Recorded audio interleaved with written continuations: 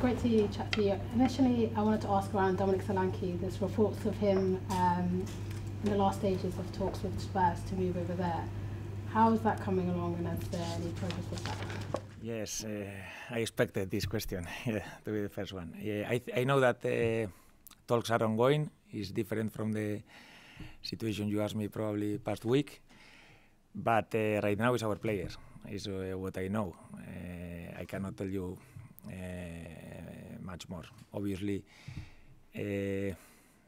for us, you know that Dom is a very, very important player. Is basic in our system, but I cannot tell you how this is going to finish.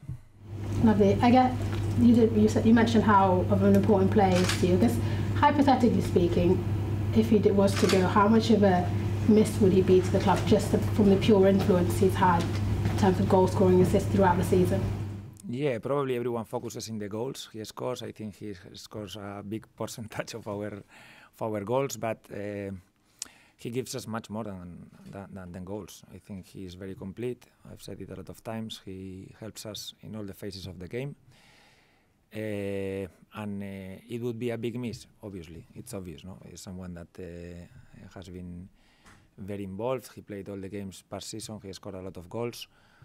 But if this happens, I think the club it has happened in other positions. You know, we have to trust the people inside the club, and I'm sure they will be ready. But I repeat it again. Right now, today, in this moment of the day, Dom continues with us. Of course, football is obviously forever moving fast. We are only 1 week away from the start of the season. How difficult, if it is difficult, would it be, I guess, trying to navigate the potential of bringing in a new striker at such a late point of the season when you've had a pre-season that you've done very well and only one more game remaining of that season, and you're going away for the opening game of the season? Yeah, I've talked about this before. I hate this part of the season. I hate when we have competition and the window is open. I hate also January. That happens more or less the same. I think August is even worse, because normally in January clubs change 1-2 players, more or less the core players don't move a lot. In the summer is worse, because we are going to play 3 league games, 1 cup game before the market closes. Very important games for us. And I had experience from past season where the day before playing a game, you are in a hotel with players that probably they are going somewhere else in 2 hours. You cannot make big plans, and it's very difficult for the coaches, but they don't change it. We always complain, the coaches always complain every year. Every coach I speak to says the same, but if they don't change the rules, it's because I don't know why, but they prefer it to be like this. I don't know if it's because of all the media that gets around this, but for me, the most logical thing would be once the season starts, this is over. But it is not like this, and we have to have these 3-4 weeks with a lot of movements, speculation, and we have to adapt. At the end, you only have the chance to adapt, and that's what we are going to try to do. Yeah. Is part of that adaptation process just trying to get signings done before the season starts now? And obviously there's 21 days left until the end of the window. Nobody wants to be doing business on that last day. Yes, of course. Especially for the coaches, no? You want the players as soon as possible, so they can do all the pre-season, they can integrate very well, they can learn how we want to play, they can know better the teammates, but normally this doesn't happen.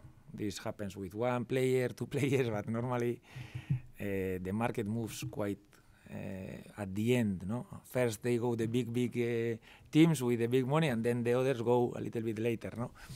And right now we have to adapt. We have one advantage comparing from past season, that we know each other very well. We have a group of players that I think they realize what we want to do and how we want to do it, and I'm sure we will be competitive, no? These games also. Just last from me, one last question on Dominic Solanke. With reports of his potential release clause being anything between 60 to 55 million, if it was to hypothetically happen, what would those funds, I guess, do for you and the club, and being able to, now that you've done a complete full season and you've taken the Cherries to new heights, being able to utilise that and really get it going for the rest of the season? I really don't know. I'm not in the table. I don't know if, how it's going to, what's going to happen. No, obviously I don't ask about money. I don't ask about these things. I want to know what's the end product. If Dom is going to continue, is not going to continue. For sure, I know that not only in the number 9, club is ready for whatever happens in any position.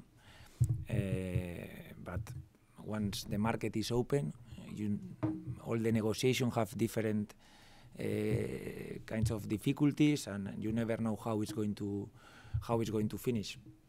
My job is to be the coach, obviously Dom is a very, very important player, but we also have also very, very good players, and I trust the club, and I will be behind them, whatever it happens. Yes, obviously.